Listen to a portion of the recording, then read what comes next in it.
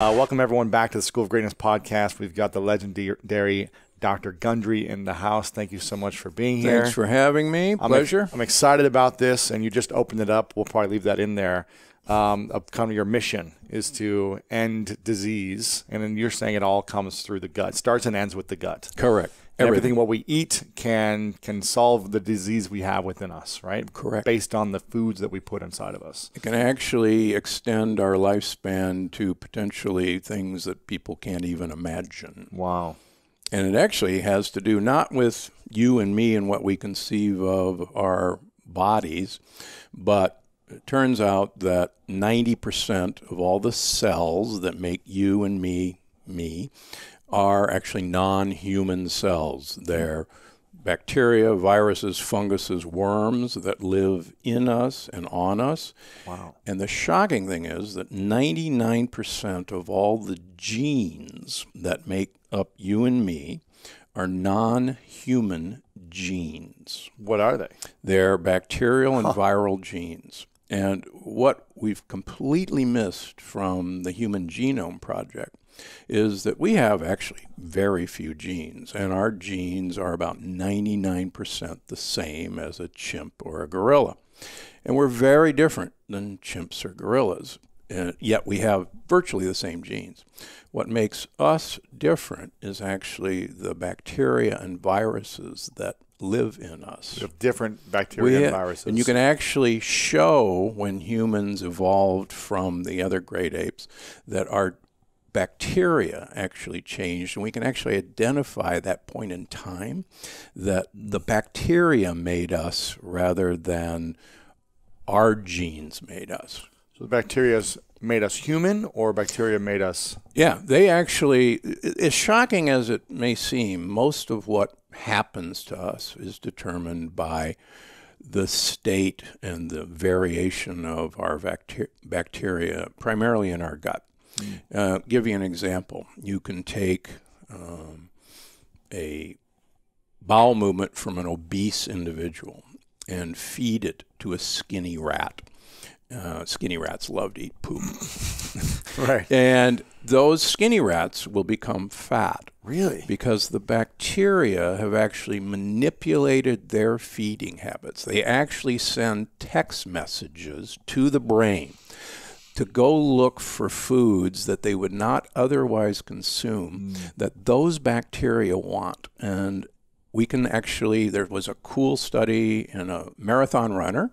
You're a great athlete. So there's a woman marathon runner in England a couple of years ago who developed a very severe infection in her colon called C. difficile. A lot of people have heard of it. Okay.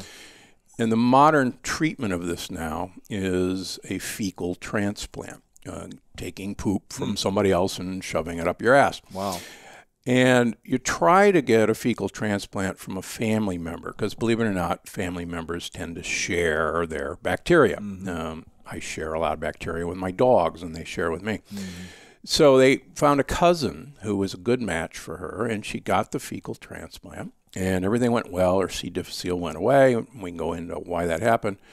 But in the next year, this marathon runner gained 32 pounds. Wow. Without changing anything.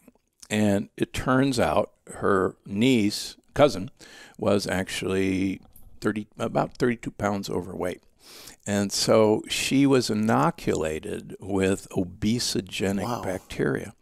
And her bacteria, these little, one-cell organisms, controlled her behavior. Wow. Now, think about this. So it made her more hungry or desirable of certain foods. Yeah, exactly. So she changed the way she was eating because she was triggered in a being different way. manipulated. Wow. Being manipulated. Well, it's kind of like when you're, I love candy and sweets. I've never been drunk and I don't drink, but my vice is like I could eat cakes and candy and brownies all day long if I choose to.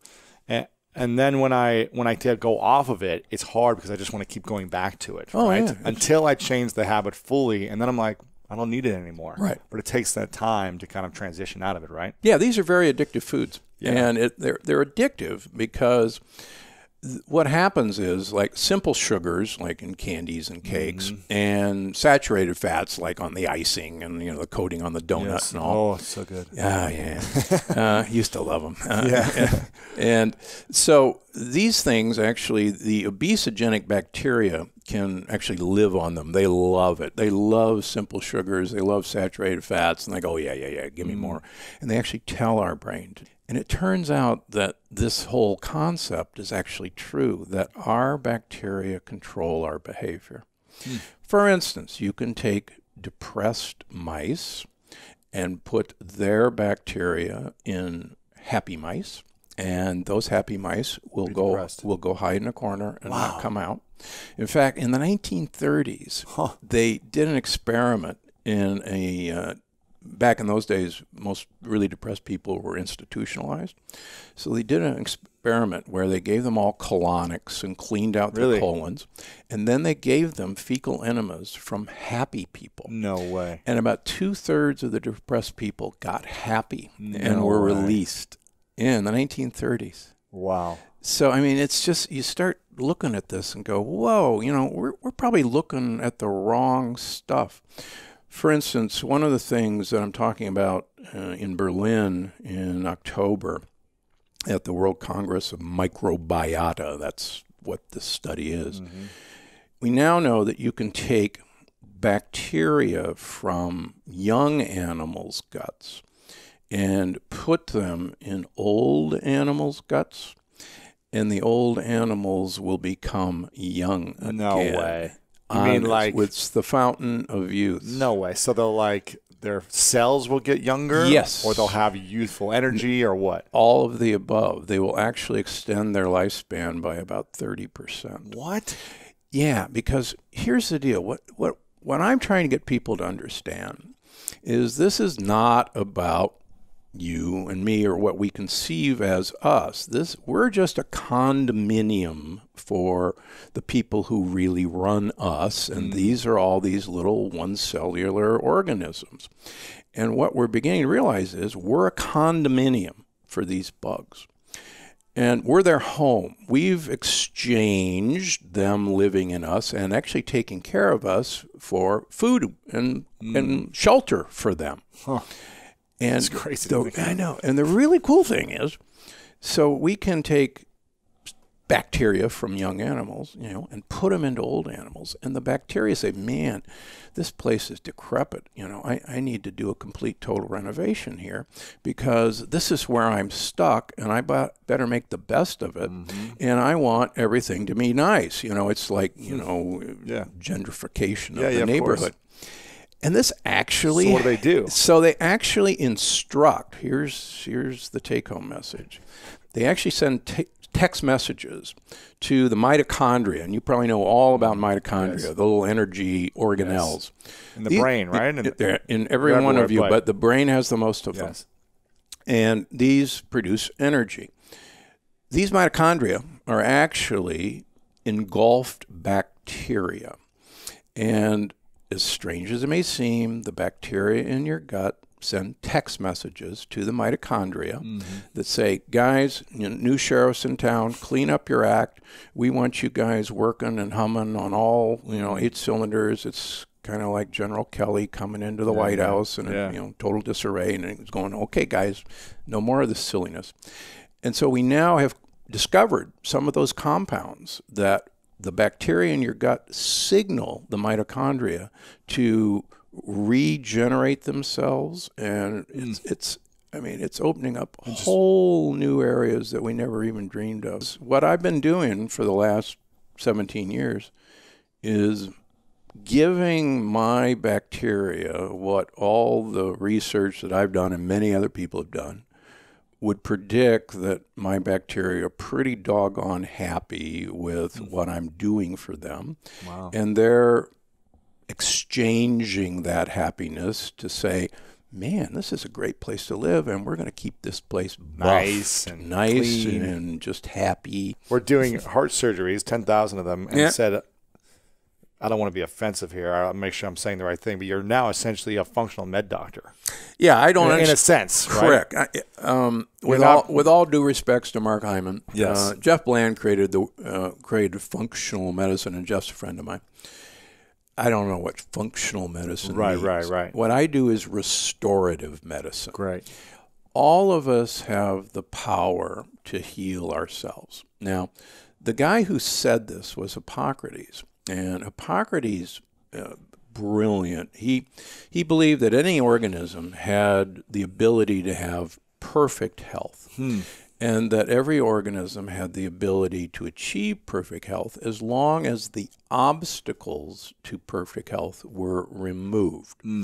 And Hippocrates believed that the physician's job was to identify the obstacles to that organism having perfect health, the patient, and remove them from the patient, and the patient would do the rest. Yes. So what I try to do, I basically do detective work, and I think I'm pretty good at finding the obstacles, and many of those obstacles, believe it or not, are lectins. And the other obstacle is you got to get the gang members out of your gut by basically starving them to death and giving the good guys what they want to eat. Starving them of the lectins. Starving them of simple sugars. Yes. And lectins and saturated fats. Like, you remove those things. Yeah, they have nothing to eat, and they leave. For instance, I'll give you an example of something interesting. We actually have bacteria in our gut that enjoy eating gluten, a lectin. Really? Yeah, they love it.